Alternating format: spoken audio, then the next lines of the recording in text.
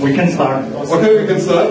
We have exactly 30 minutes. We have a lot of new information for you, therefore we go very straightforward. Yeah, my name is Andreas. Andreas from AppSense. I'm pre-sales consultant for our alliance partners in Central Europe, like HP and so on. And I'm together with Johannes. Yeah, my name is Johannes. I'm pre-sales here in Austria and also for the Eastern European countries. Okay, so we quick start. What about user virtualization? I don't know, but I think you know what user virtualization is. But for the beginning, we have focused not only on the user state, now also on user data, user apps. It's an important part. And therefore, we have changed our picture.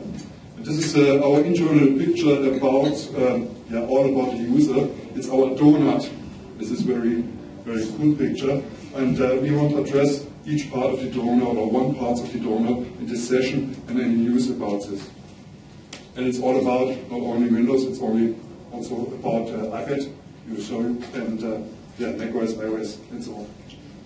Okay, what's new about systems and integration? Here are some points about our systems and integration at the moment. So you see there's a white paper. Have a look at it, or you have a management pack for SCOM, for the newest version also, and you can deploy the agents and configurations in a normal way, because they are MSIs.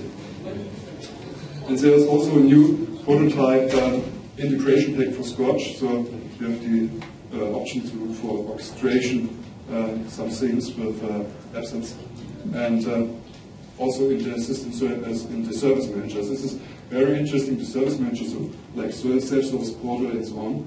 So we have a new self-service workflow inside the service manager, so you can reset your personal settings and so on. We have shown this on the Microsoft here and the MMS. And we have on the one hand deployment for EM. This means you can deploy SCCM packages on demand in the user logs on. So user as SCCM packages. Okay, what's new about personalization? Johannes is so far. Okay, this month we released new product versions of the Environment Manager, Application Manager, and Management Center. And I just want to share a little bit what's new, what are the enhancements you get out of our products. So what's new in the Environment Manager version 8.3? We've done a lot making the product more easy to use. If you think of a personalization server in the past, it was just a lot of work to get it up and running. And now we have a configuration wizard that helps you to set up the personalization server the first time. It makes use of application templates, so for Office, the Internet Explorer, and other common applications, you already have a built-in best practice configuration to get them personalized. Now it's possible to build up application groups based on the folder path. In the past, you had to specify each application and then group them together. And now you just configure a folder path and group applications on that base. We have a self-service portal so that even users could reset their application settings or take snapshots or archives of their user personality. It's quite simple, it's multi-language and interesting to use. And another important part is desktop setting enhancements. In the past, you could just add some parts of the registry that were applied during logon and written back to user personalization at logon. And then it was just a few points where you could tell the old versions if this should be managed or not, but there was no translation between different operating systems, and we only took registry keys. In this release, we have a more comprehensive list of what can be managed. So as you can see in the screenshot, you can decide if certain aspects of the user environment should be managed or not. if this setting should be shared across all platforms the user might use, or you allow the user to use, or it should be separated. So, for example, some settings only should be shared between Windows 7 devices, but not with the Windows XP system.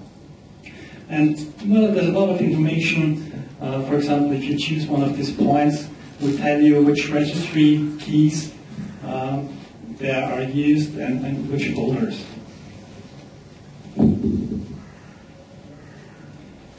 So what's new in Application Manager? We already had the functionality user rights management to allow users to run certain applications or things in the operating system like management snap-ins or things in the control panel to run only these specific things you configure for them with admin rights.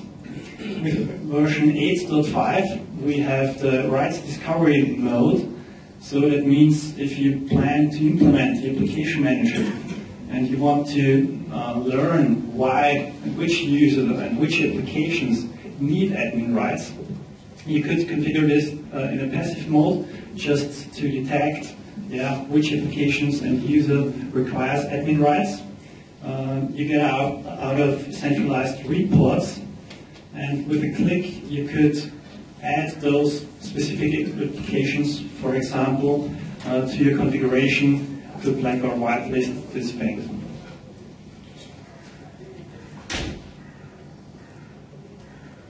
So, who has heard about AppSense Labs?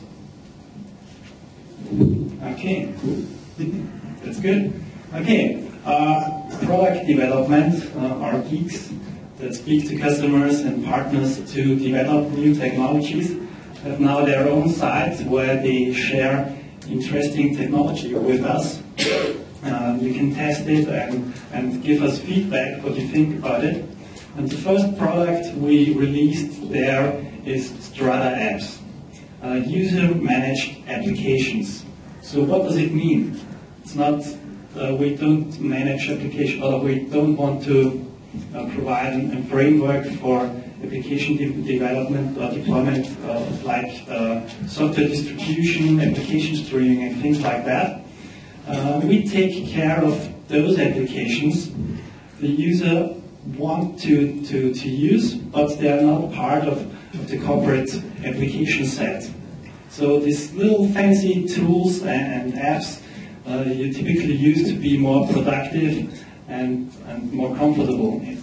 And yeah, but typically on a lockdown device from your company, you don't have admin rights.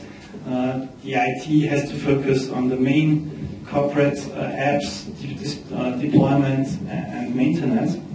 And we provide there a possibility for the user to install applications on their own, which are installed into a sandbox. So that means there is no impact on the device itself. And follow me apps that might be interesting for virtual desktops. If you think of pooled desktop images, and there are some applications already in the image, some maybe will be streamed. But what about the acceptance from users that require additional software on their desktop, on their VDI? So our idea is like follow me apps to provide that for the user, so that the app is then stored on a file share, and it doesn't matter on which pool VDI image the user will log on, he will receive additional to his applications on the VDI, his own apps he installed. And this is what I want to show you now in a live demonstration.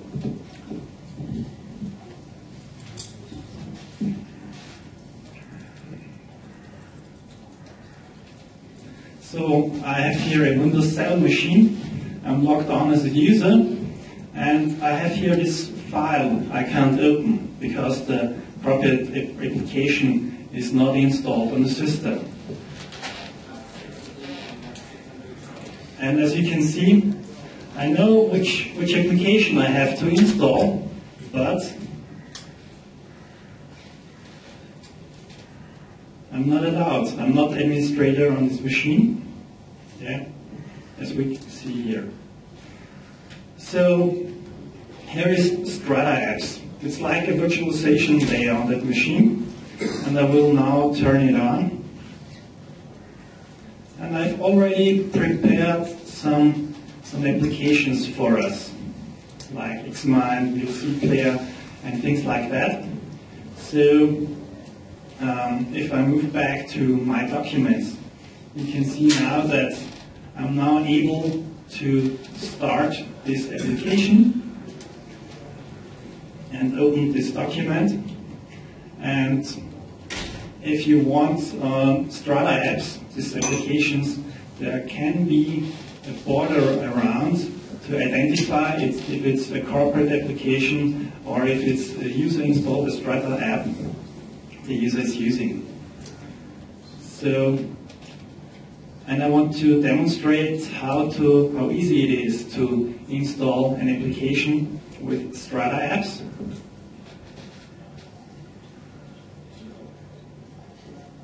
So I have here my own app store, and I want to install TerraCopy. So this is not an app store from corporate AppSense. This is a private app store. Yeah. So it's like it's not to buy. So as you can see now, StrataApps recognizes that an application installation is being started and grants the appropriate rights to the user for its process. Yeah, we have already also here this border around the setup, and the user can click through the installation.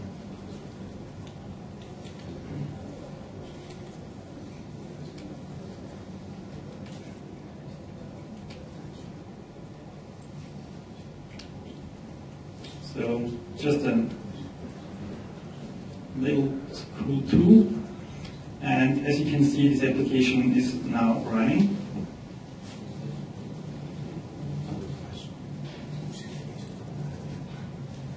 And different to other application virtualization technologies, yeah, it looks like that the application is located in the program files directory. Yeah. So there is one more filter in the stack now. Yep, one more. Correct. Yeah. But if this virtualization layer is being disabled, okay, let's switch it up and have a look what happens to the file system and also the registry. Is so if I disable Strata layer, yeah, the folder of this application disappear, also all the registry settings, so nothing is has to be changed on the corporate device, and it looks like that the application has never been there. So Johannes, I think we have one question. Yeah. Can I manage this application from a central data store? I can push it into my users? Yep, at the moment StrataApps is from AppSense Labs, so it's a standalone agent for free. It's planned for the roadmap to have a central management overall. So you can control, okay, which applications are installed by which user, and we can deliver, of course, I think in the future, a corporate app store where all these user-created packages are deployed, or whatever. Those are We from will the single see. store, so you can use StrataApps to replace FE. No, since that's not our focus to replace FE, because FE is the central deployment for simple apps. We can do this in addition for all these little tools for many users.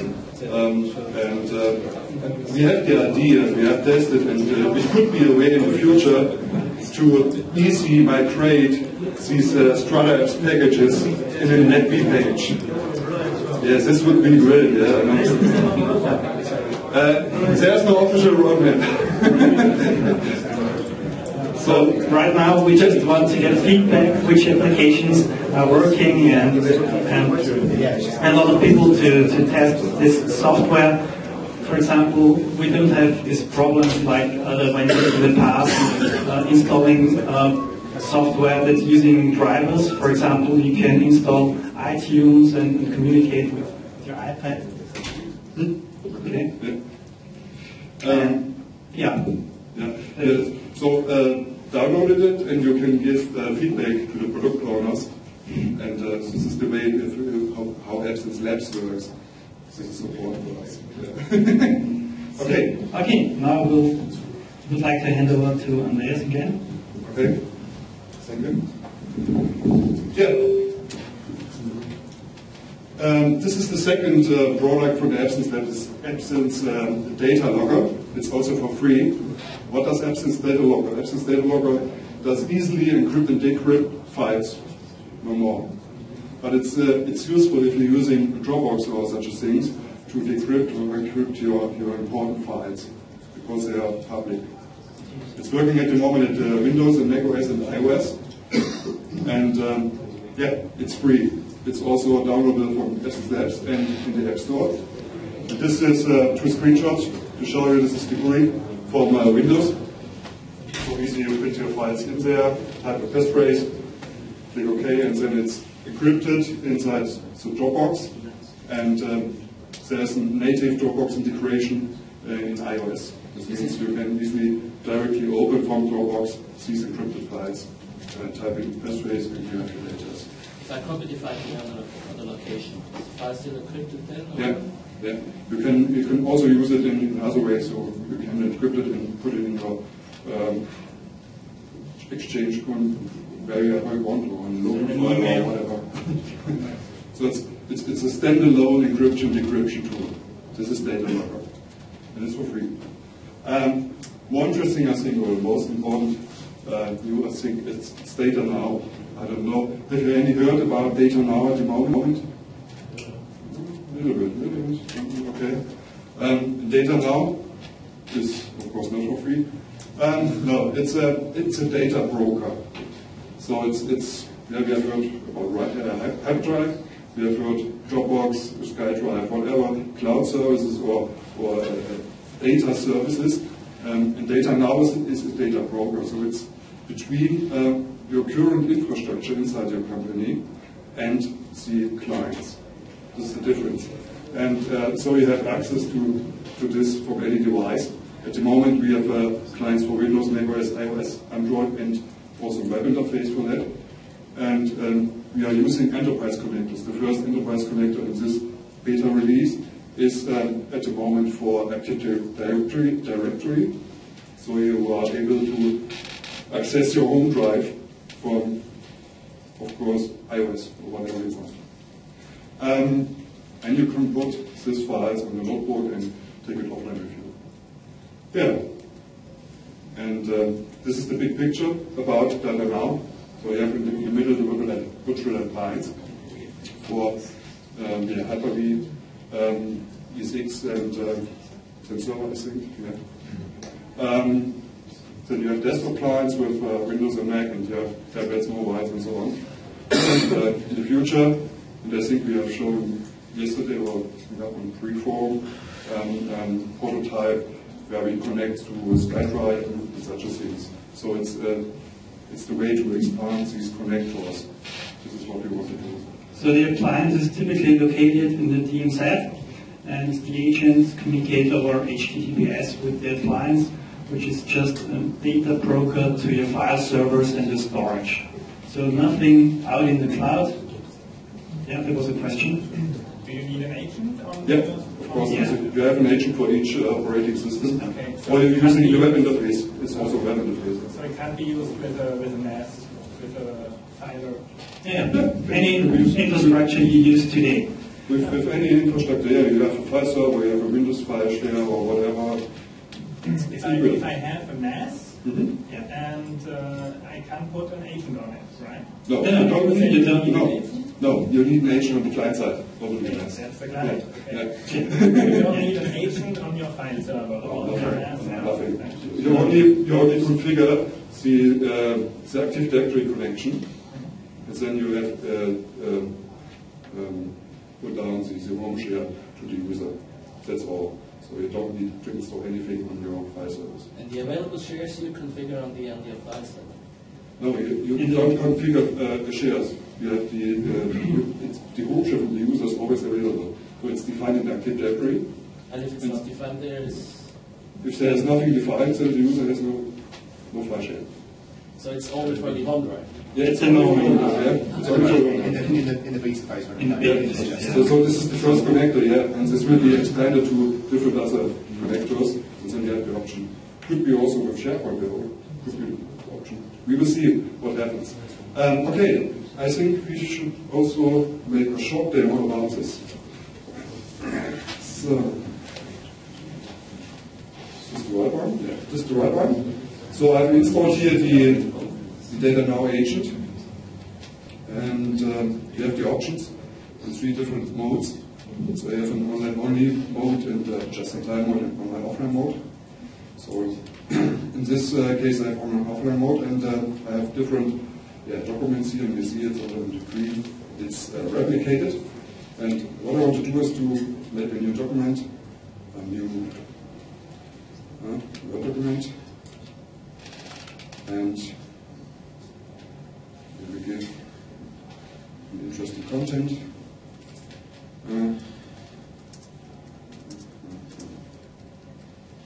So, can you read it? Yeah. Who comes from Germany? Oh, it will be interesting to know. Oh, I have said, not safe, I want to say.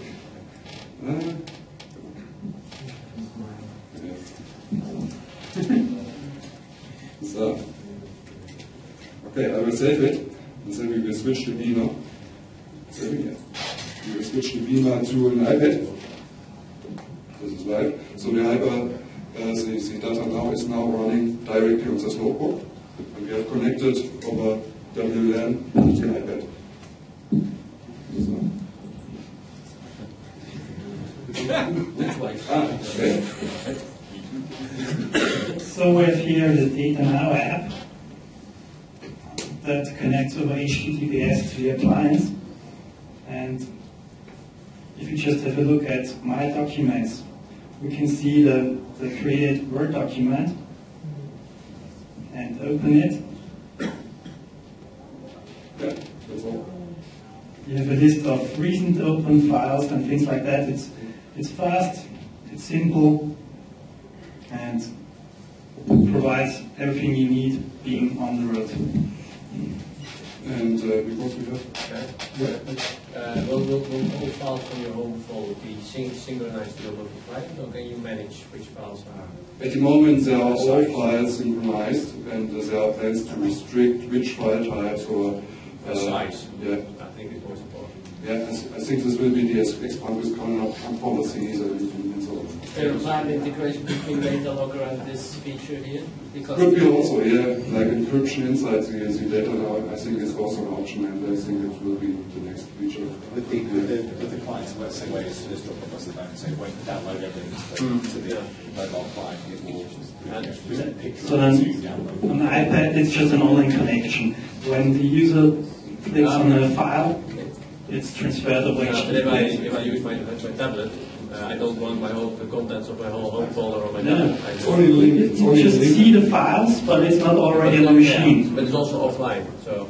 It depends on the client device. On Windows, it's available offline as well, but not on an iPad or Android phone right now. On macOS, of course, it's also offline available.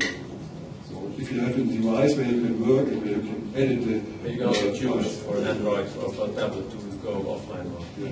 So on a few only devices like iOS and Android, you only have online content. Exactly the same structure. I don't use it. This is a quick view on the appliance itself. So you see all this running, and you have a certificate, you have Active Directory connection and so on, and it's really easy to configure. You configure the SSL certificate, the Active Directory connector, DNS, and the admin users, and that's all. It's really, really quick. And now it's only a home folder, right? The home folder. It will be policy. At the moment, it's only home share. Yeah. Yeah, and in the future you will also be able to create a share that you can share with. We're thinking about collaboration services and exchange files and things like that. But it's still in the for the beginning future. phase. It's not really. It's not. It is still a big sort of moment, so it's like Yeah. something for now. It's still in beta. Oops. And you can register. You can register on the. You can try it. Give feedback and request additional features. So So it's really easy to set up, 5 to 10 minutes, and you have it up and running. yes. But we have a lot of more news. We have 4 minutes. Okay. RepSphere is the first company. Not RepSphere. It's the first company we have acquired. Yeah, it's very interesting. There was a video, the first video from the technology on the Citrix event, on this last Citrix engine. You can look at customization at here at Jacob Madden. So you will see an interview and a live demonstration on this technology.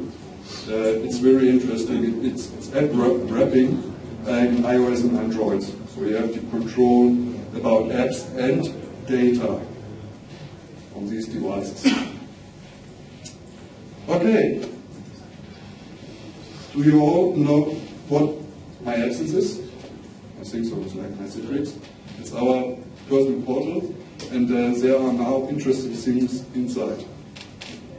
So you have to look at AppSense Exchange. AppSense Exchange is like a community, so you can put in there configuration examples. You can put in there or can download their configuration examples, and you have a community tool. You have also best practice in there. You have videos from new functionalities in there. You have the education stuff in there. It's very, very cool. Okay, and last but not least, tomorrow, Gary will hold a masterclass with AppSense in the enterprise, a lot about more with DataNow and StrataApps and all the current products. I think I will also attend. We will see if you have advanced questions about this technology. I think we can do it also tomorrow. We will see. No? You have only 2.5 hours. That's not so much. Sounds much of the new stuff, I don't think. Okay. Yeah, and I think that's all. Any questions?